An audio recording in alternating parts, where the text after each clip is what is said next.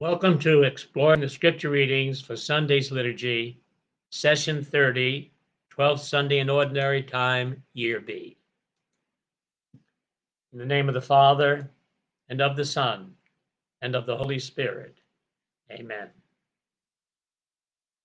Come, Holy Spirit, fill the hearts of your faithful, and kindle in us the fire of your divine wisdom, knowledge, and love. In the name of the Father, and of the Son, and of the Holy Spirit. Amen. Today, as we continue with our Sunday Bible study, actually, what the church has done is each week the church has given us readings from the scriptures. Again, as I mentioned, the gospel readings, they follow in sequence. For the most part, where the gospel ended last week, it begins within that section the following week. And that sets the theme for the liturgy. In presenting the liturgy this way, we're doing a kind of Bible study, studying the scripture from the gospel's theme and seeing how the Old Testament applies to this, and some readings from the New Testament, how they apply. Depends on the season of the year as it changes. But this year we're in the Gospel of Mark.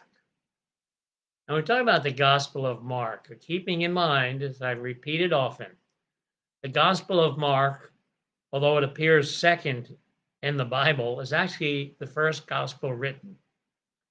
It was written about the year 60.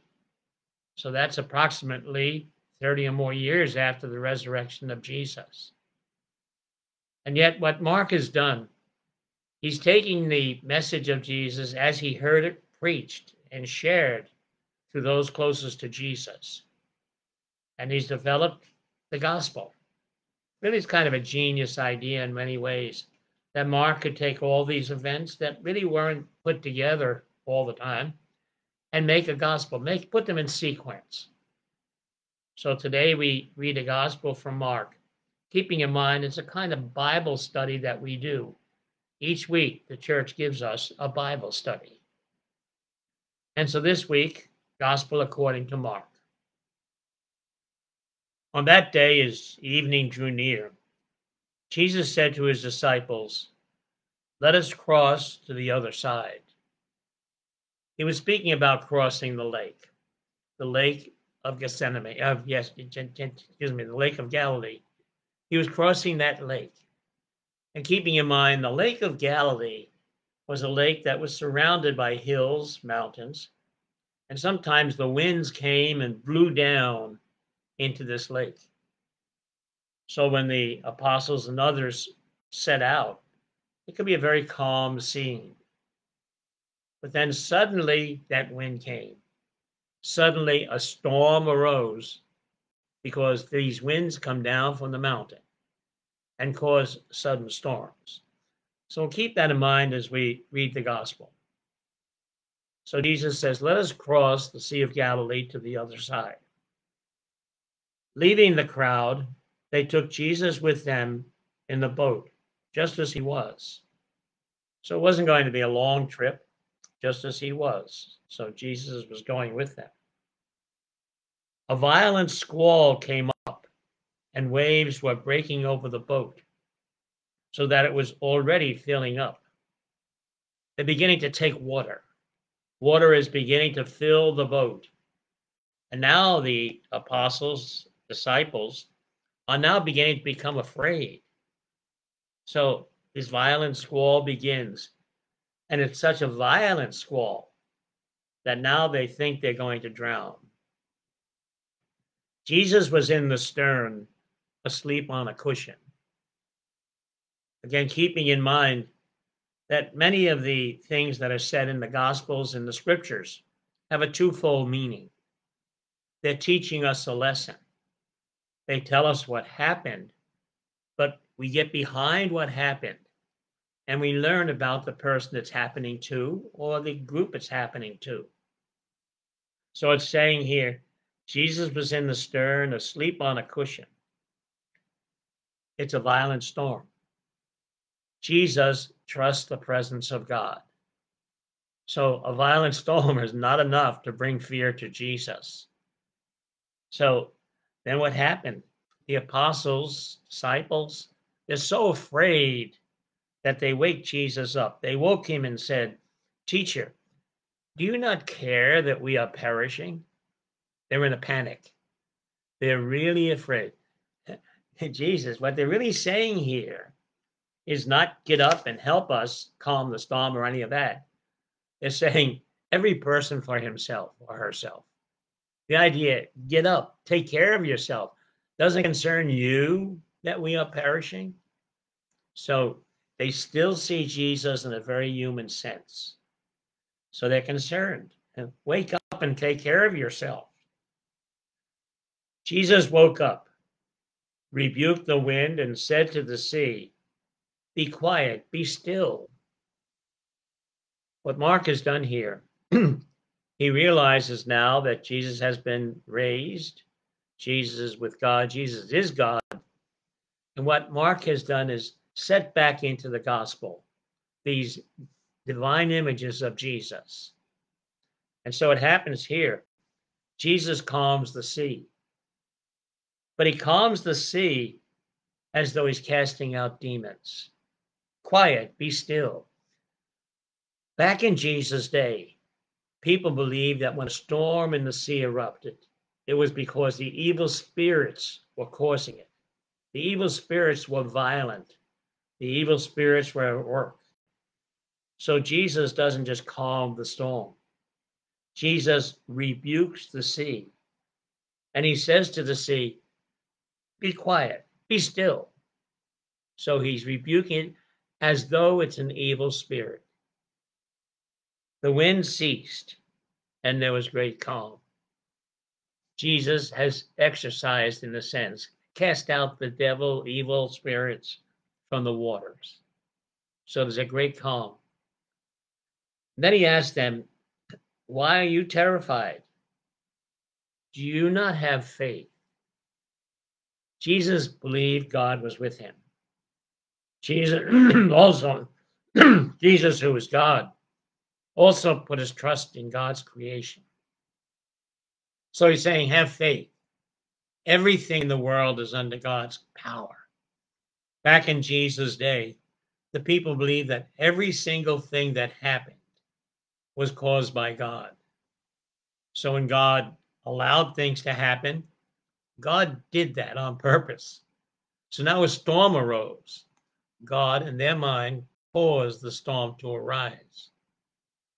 And in Jesus' mind, who knew the made about creation, the storm arose, but he knows that God is in control. The message behind the message. In our life, storms arise. There's going to be many storms, but we have to trust God. Like Jesus, we have to remain calm. There's a story I repeated before about Pope John the 23rd. Pope John the 23rd was running the church, of course, caring for the church. And he cared for a great deal. He carried a great load in a sense. But as he told someone, he goes to bed at night. He says, "God, I took care of your church during the day. Now you take care of it while I sleep." The idea is he's like Jesus. He's going to sleep. He'll sleep calmly. Things will be treacherous in the world. There'll be joys, there'll be sorrows, there'll be tragedies. But John the 23rd trusted that everything was in God's control. The storms would happen while he slept, but God was in control. So Jesus says to them, "Why were you terrified? Do you not have faith? Do you not believe that God is in control of creation?" In the storms in our life, we're called to believe that God is in control of creation. We still have to pray, and we do pray. We pray that God will hear us and that God will work through us in many ways. God can control creation, but it's not like God is saying, "Okay, next thing I'm going to do is this, this, this." No. God has set up creation in such a way that much of what happens depends upon us, our prayerfulness, our good deeds, the way we act. The storms will arise, But then we can say, well, God works with us. God doesn't look down and say, okay, I'll work to spite you. God works with us. And that's the message here. We're going to have storms in our lives, unexpected storms, but God works with us. Why are you concerned? Let God work with you and trust God. The saints went through some terrible situations, but they trusted that God was with them. Do you not have faith? Jesus said to them. So Jesus doesn't just calm the storm, he rebukes the storm, and now he's telling his disciples, really believe that God is at work.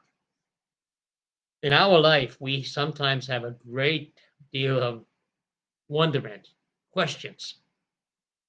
God, where are you? Things are going bad. I need your help. God says, have faith. And it takes strong faith to believe that God is at work when we see no results. And so that's what it's about. Do you have faith?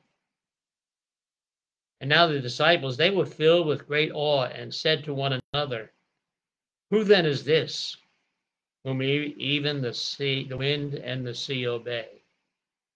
Who is this person that is in the boat with us? Who is Jesus? They had to learn that when they were a companion of Jesus through their life, they saw him as an ordinary person with great powers. But they didn't see him with power to control the universe. That's the power of God. There are commentators who believe what they call this a post-resurrection story. What that really means is that people from after the resurrection, they wanted to explain that God's power was always present, even though they didn't see it. And so they would present a message as a symbol, a picture of really what God was working through Jesus. So the disciples saw him as an ordinary human being like themselves, who suddenly rebukes the storm, who suddenly has this tremendous power over evil spirits. So Mark takes this and he's giving us a message. The message is Jesus is God. After all these centuries, that's the message. Jesus is God, and he proves it by calming the sea, by casting out the demons, by having this power. It's meant to be a faith message for us. Oh, you have little faith. Do you really trust that God is with you? Then, as I mentioned, we go back to the first readings, and they reinforce the gospel. And so we go back to the first reading from the book of Job. In the book of Job, Job has been tempted badly. Job lost his whole family. 3 men come to Job and they're trying to say, Job, you've committed some sins. Otherwise, this wouldn't be happening to you. The only reason they saw evil happening was because someone sinned. But the message in Job is that life is difficult. There will be things we'll have to confront in our life. Even a young man comes to Job and tries to convince Job that it must be some sin he committed. And Job keeps saying, I didn't commit any sin. I was trustworthy with God. And then Job begins to brag a little bit. And finally, God becomes a little upset with Job. And Job now hears God speak to him. And the reading for this week is from Job, when God is speaking to Job. So, from the book of Job. The Lord addressed Job out of the storm and said, so Job is in the middle of a storm. Everything's going wrong for Job. It's a physical storm here in the story, but it's also a storm that's meant to say we have storms in our life. There are things that go wrong. And yet, in the midst of that storm, we have to say, but God is here. God is with us. We trust God. So the Lord addressed Job out of the storm and said, and now God is going to come down very heavily on Job. He's going to rebuke Job He's going to tell Job off and challenge Job's thinking. And so God says to Job, who shut within doors the sea when it burst forth from the womb? Who contained the waters, God is saying, when it began, when it burst forth from the womb? What God is saying here is, look at the sea. It's in certain boundaries. Who shut it within the doors and kept it in that boundary when it first was born? God says, when I made the clouds its garments. Try to put ourselves back in that era. We don't know how storms began. We don't know the idea of the nature, how it worked. And for people of those days, they'd see these clouds coming. And as the clouds came, they would eventually, of course, bring storms. And so they saw it coming. And to them, God was clothing the storm in clouds. God says, when I made the clouds its garments and thick darkness its swaddling bands. When it was born, when God wrapped up this child who was the storm, that God is saying, I put the swaddling clothes on this. That's their image of a storm, though. They looked out, they saw the dark clouds coming. And so God is saying here, who was around when I did these things? And God continues to speak. When I set limits for it and fastened the bar of its door. Where were you, Job, when I did these things? When I set limits for the sea? How come it only goes so far? How come it doesn't flood the whole earth at this time? So I fastened the bar of its door. God is saying, it's like putting a bar down across a door. It can't go beyond this bar, this door. God set the doors of the sea, the limits. And God said, thus far to the sea, you shall come, but no further. So God set the limits. And here shall your proud waves be stilled. So here the power just ebbs out, ends. It's very poetical. In fact, it's one of the highly poetical readings in the book of Job. It talks about God controlling the sea in an image of locking a door, giving the sea certain limits that it could not go beyond. And God is the one who established these limits. It didn't flood the earth, it only flooded so far. The storm, of course, connects with the gospel reading. Storms arise in life. Job had his storms. And at the same time, God is the one who controls the storms of life for those who trust God. And what God is saying here to Job, have faith. Although he's doing it in a very harsh way, we might say, he's challenging Job to think about it and to accept it. Job will eventually have to say, I put my hand over my mouth. I realize, God, I misspoke. I should have trusted you. Then we go to the responsorial psalm. Give thanks to the Lord, his love is everlasting.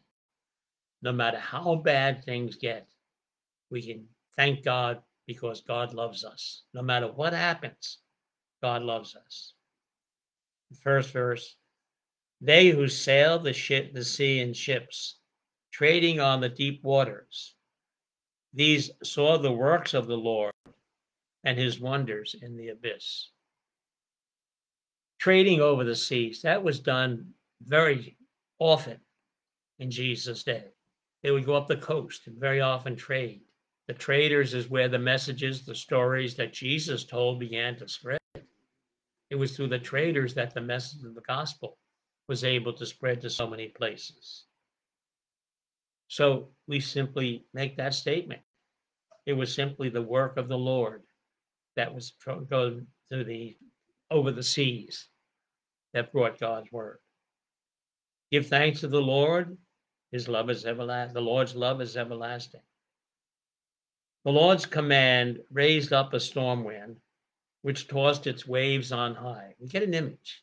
We see the waves going up. If ever you've seen either in a movie or in real life, When a storm arises, the waves come. They mounted up to heaven. They sank to the depths. If you've seen it in movies again, when the waves come, they lift us way up. We can see for a long area. Then all of a sudden, they disappear and we drop like dropping in an elevator.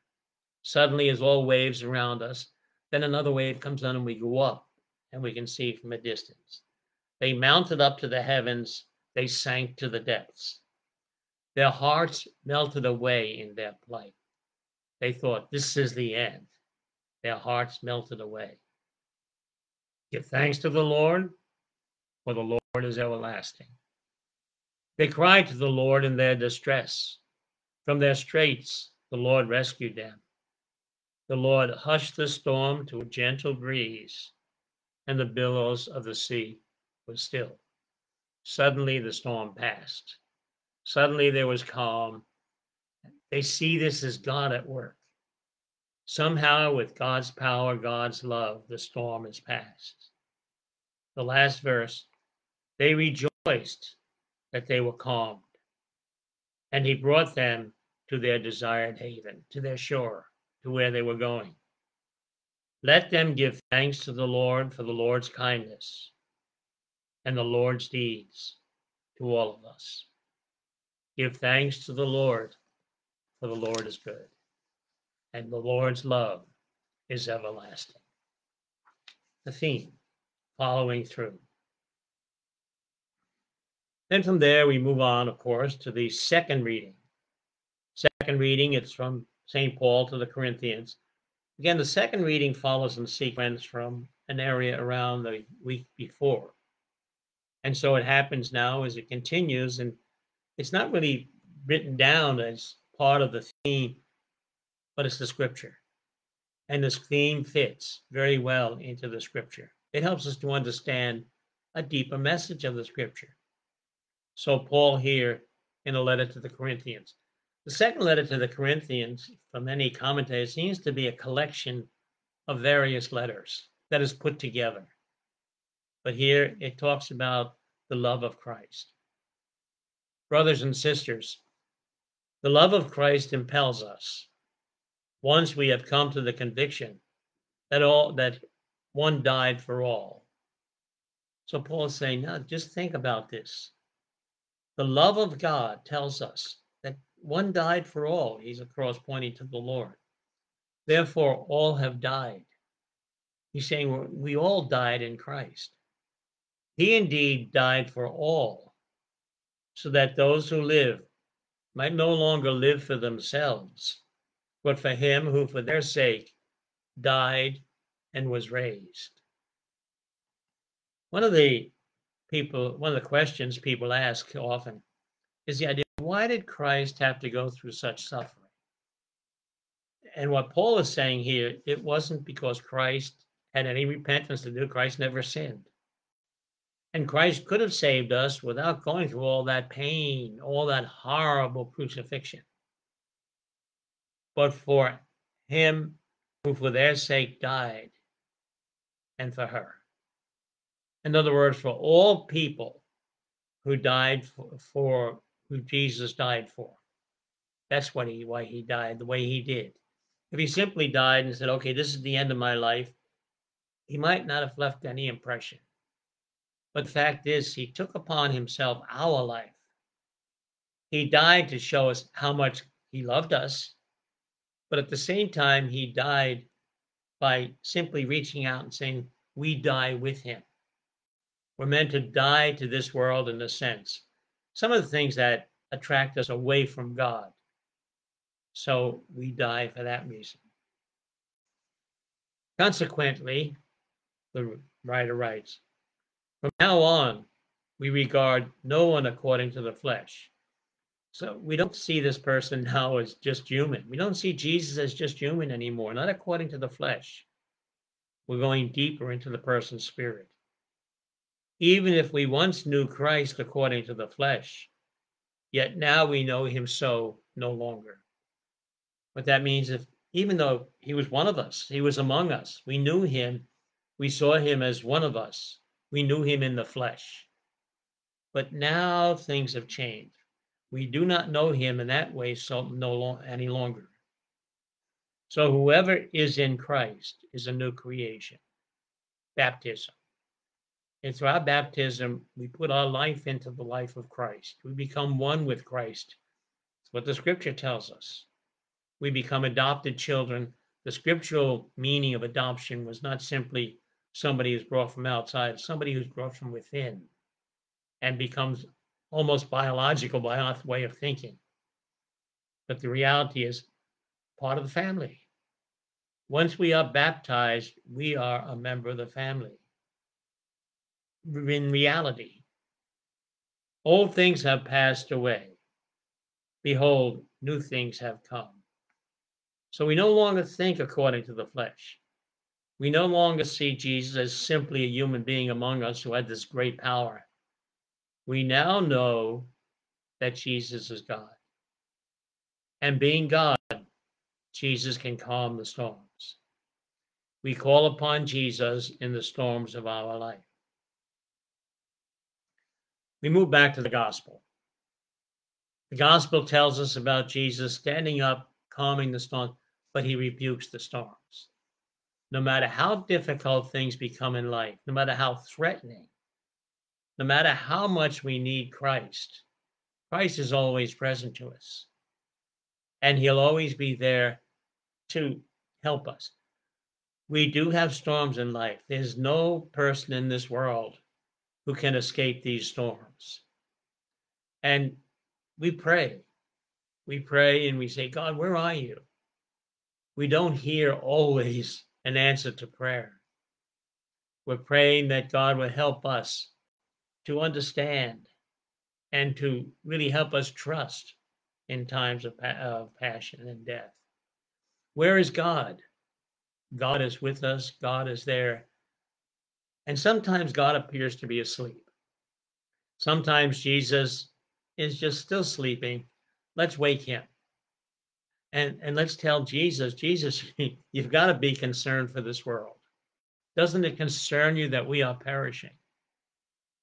The perishing that God would be concerned about is the salvation of our life, our soul, our person.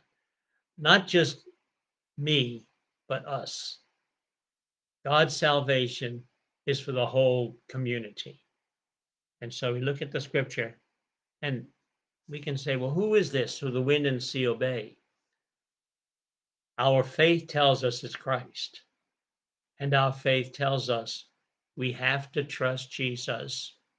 He may appear to be asleep, but Jesus is always with us.